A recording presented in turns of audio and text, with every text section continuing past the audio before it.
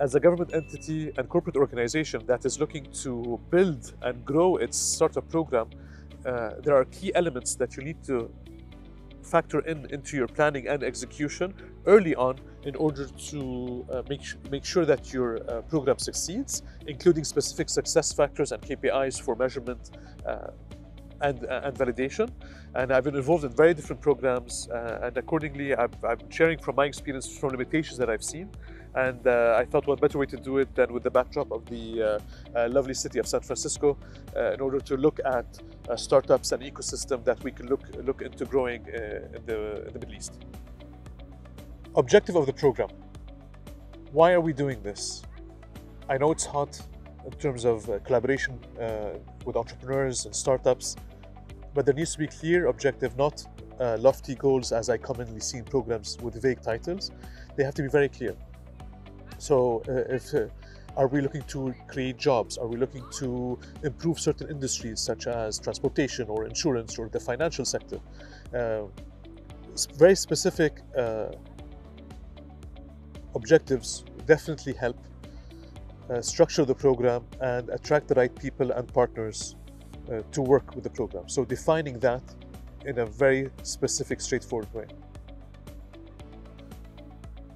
Structure of the program involves how do startups apply, what is the selection criteria, who from your organization needs to be involved, what type of partners do you need to involve with you, what mentors would need to be involved, how frequently do we meet, what's the application process, what are key deliverables and key milestones that need to be set by participants in the program. At what point do you need your upper management to be involved? Is it just during ceremonial events in the beginning and the end, or do they need to be involved in the middle? How frequently are they involved? What type of feedback are you looking for them? So those are key aspects from a structure perspective, from a program structure perspective, that it's important to outline from the beginning, to set expectations with the different stakeholders, if there's somebody putting in the money, management, the startups themselves, the mentors, the partners. Finding the startups, how to source the startups. There are different ways to do it. The two most common ways that I come across is, one is a partnership with others in the startup ecosystem, such as incubators, accelerators, venture capital firms, certain colleges that have entrepreneurship classes. So that involves identifying who they are and then reaching out to them one at a time. It could be introductions via your network or a cold outreach to them.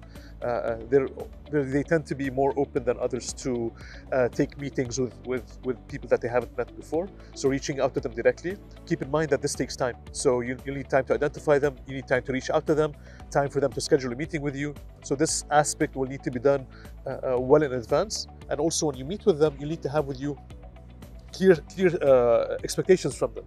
We'd like you to nominate X startups. We're trying to solve these types of problems. This is the mechanism of the program. This is what's in it for you as an incubator, accelerator, or university, or so on. So those need to be done for the meeting. This way, when you have that first meeting, it's enough to establish that relationship. One meeting with clear expectations from them and clear benefits to them and the startups that they send your way is enough to get them involved in the program and get them to start to send you referrals for entrepreneurs and startups. Another common way involves running an ad campaign on Facebook, Instagram, Google, and others in order to raise awareness about the program and get people to participate. For that, you need digital assets such as a clear landing page that involves who needs to apply, what's the application process. So there needs to be clear messaging there, and you have to pay attention to small things like what is the primary message I'm trying to give them, not everything about the program, but the primary message I'm trying to give them. Who am I trying to attract? How do I target those? So you need the right partnership in order to target. You need the right settings and targeting on Facebook, Instagram, and others in order to target the startups for them to know about your program and apply. So those are the partnerships with others in the startup ecosystem, such as incubators, accelerators, university programs, venture capital firms, co-working spaces. in addition to running digital ad campaigns for raising awareness about the program, targeting certain cities and that are of interest for you, for people to apply in. Success criteria. How would we say that this program has succeeded?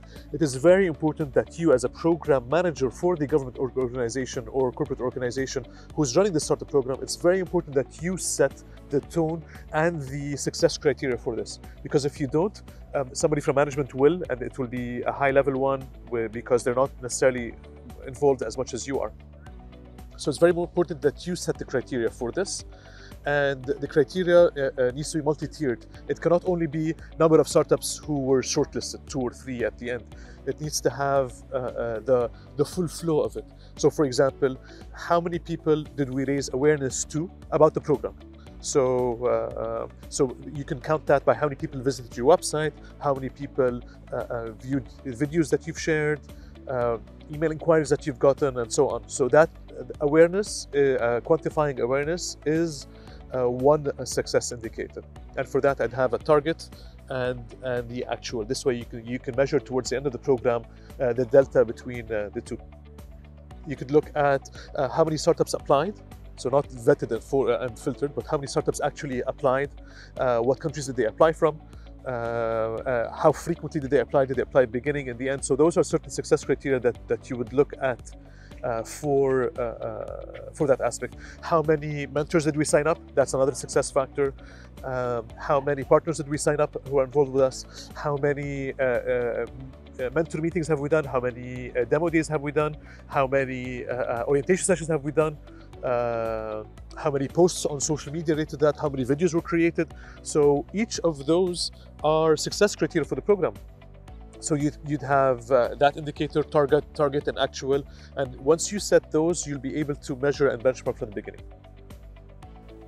How to vet the startups? It is very important to properly vet the startups. I've been asked to come in to judge on certain programs, and when I come in as a judge and I look at the shortlisted 3 or 4 startups who are going to be a part of the program, I wouldn't accept any of them because they do not meet certain criteria that are important for that program to succeed. So it's very, very important that the vetting process for startup be well done, and I suggest you involve other entrepreneurs and specialists from the market, not just you as a government or corporate or organizer of this, because you need people who see startups every day, deal with them every day. So one of the venture capital firms, that would be a good candidate.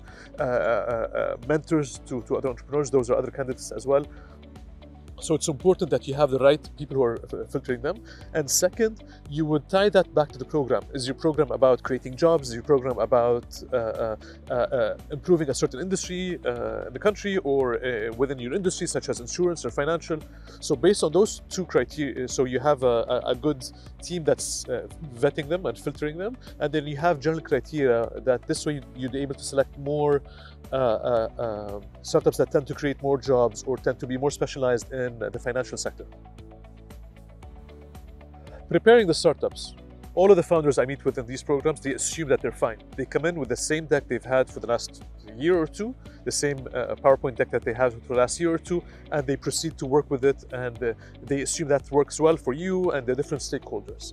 I strongly recommend that you spend effort and energy to prepare startups. So I've been brought in on programs where my role is to look at the program objectives, to look at who are the stakeholders, and then prepare the startups to pitch for that. And I've always struggled with them to change their mindset, and this is why I'm flagging this, is they love their 20-slide deck. They don't want to change anything in it. They feel that it's working for them.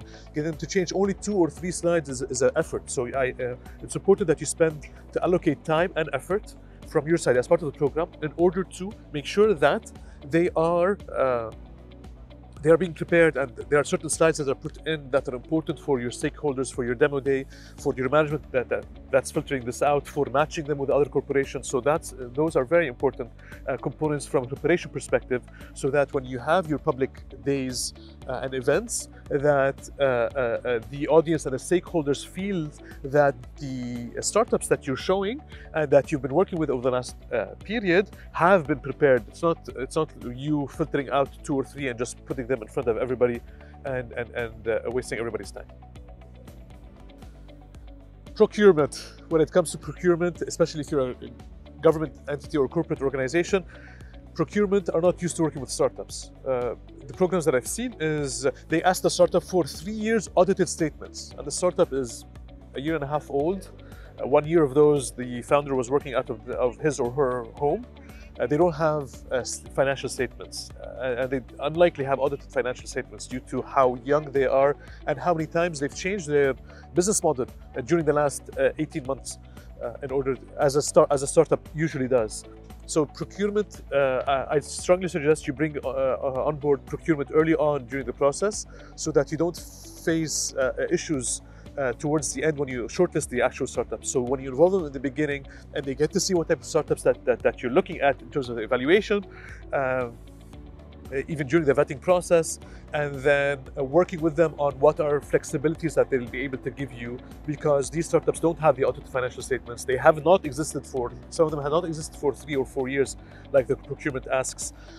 They don't have the financial structure or the proper governance internally in order to better address procurement, especially that procurement is used to dealing with these large organizations that are very well funded, very well established. They have dedicated people to deal with procurement, and this is absolutely not the case with the startups that you'll be looking at. For the event day itself, I strongly recommend you look at it as before the event, the day of the event, and after the event. Most of the common mistakes I see is the day of the event is the core focus, and what's overlooked is the preparation up to the event, which means getting the press coverage before the event, not the day of the event. Getting the awareness about the program and the event well in advance, weeks in advance before the event itself. Making sure that the content for the presentations and so on are done much early before the event. And also I'd look at involving the startups to share with others in the ecosystem what is it that they're doing at your event and so on. So there's a lot of preparation before the event to create a lot of awareness for it. The day of the event, you're free to get an outsourced company to help you with the organization, or do it yourself with your team. That's immaterial as long as you've done all of the preparation before that event. And during the day, it's very important that there be live content shared on Instagram and Facebook and Twitter related to what you're doing. And after the event, I'm saying after the event as in the same day or the next day of the event, not weeks after, as is typical of government and corporate programs, where it takes so long to get the video footage edited, the articles to be written, the approval process to be done. It's important to do it when it's hot, not weeks after that, as is commonly seen. Documenting the process. The program that you'll be working with is likely anywhere from 8 weeks to 12 to 24 weeks, and sometimes a year. So it's very important that not only the events, which are 4, 5, 6 during the whole program, are the ones that are promoted and broadcasted and informed. The process itself, so it's important to document the process itself. Taking video footage, writing articles about the process of selecting the startups, about who you brought in to help with the selection process, who's able to participate in this, what are the partners looking for. So articles and videos throughout this help really raise awareness for your program. And if you go back to the KPIs, the success factors we spoke about, awareness about your program is a key indicator aspect. So if you document the process throughout from the beginning, it definitely helps raise awareness, get you quality startups, and contribute to the overall success of your program.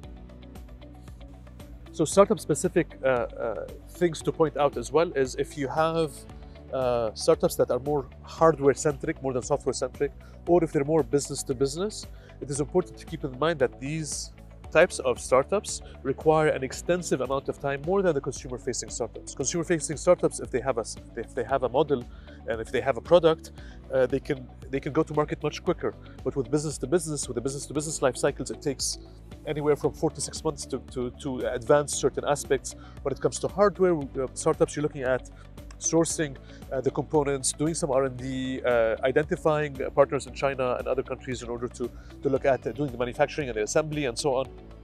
So those tend to be a little bit more complex. So when you have applicants in that case, or if your core premise is on attracting such startups, your program needs to be much longer and much more extensive in terms of details and support, because there's a time aspect that is specific to that type of business that you need to factor in.